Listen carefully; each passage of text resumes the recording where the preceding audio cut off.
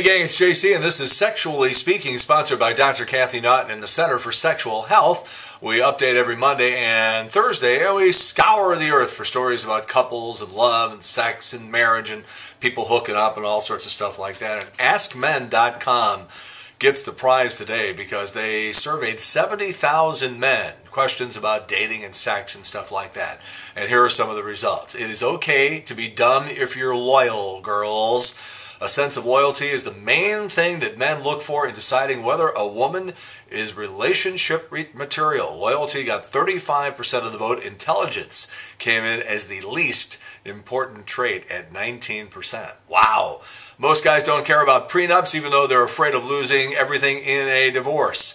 At least in a survey of the responses on this survey, men don't cheat. 72% said if they could cheat with no chance of being caught, they still wouldn't do it.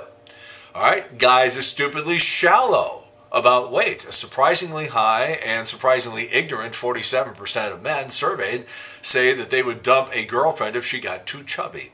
Chivalry is not dead when it comes to the check. 44% of the guys said that the man should pay for the majority of dates until the relationship is established. The whole idea of going out on a date with a woman and not picking up the tab for everything to me just seems absolutely insane.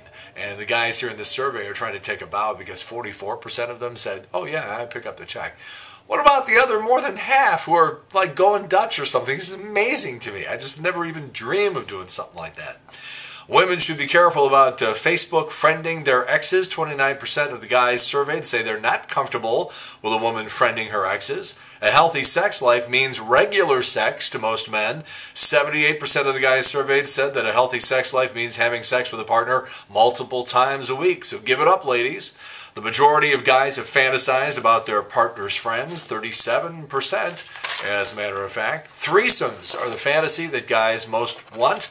Guys think that they know when a woman is faking her climax. Half of men wouldn't change the size of their junk if they could.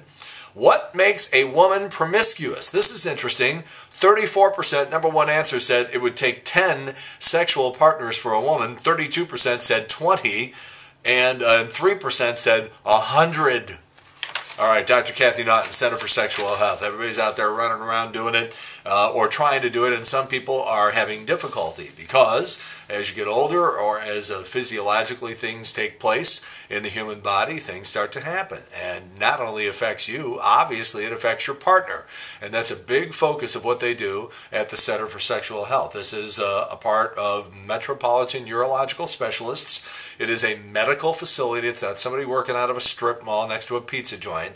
This is a place where they deal with everything from vasectomies to male erectile dysfunction, female sexual dysfunction, infertility, prostate health, bladder issues, all sorts of stuff that, you know, where do you go, right? I mean, who do you talk to? Where do you get a referral? Well, you don't need one. You go straight to Dr. Kathy Naughton, Center for Sexual Health. Online, Center for Sexual Health, STL.com, or call Dr. Kathy Naughton at the Center for Sexual Health, 314-315-9965. And the 5 male grooming mistakes that women hate the most. Here they are, guys. Write them down and pay attention.